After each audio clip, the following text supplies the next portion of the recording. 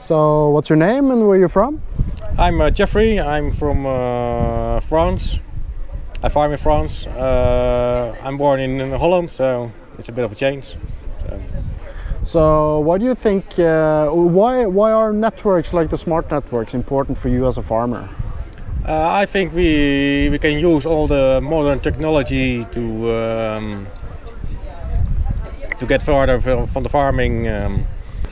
To use all the facts and follow all the sheep, what they do for birth and what gives the best results on fields and what breeds or what sheep.